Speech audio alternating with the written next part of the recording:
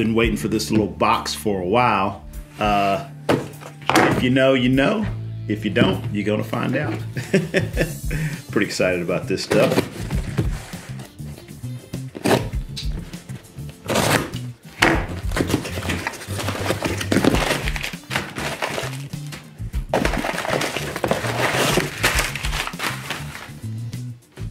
All right, so it just looks like a bunch of random little white things in bags. These are actually Pat Cohen's creature legs.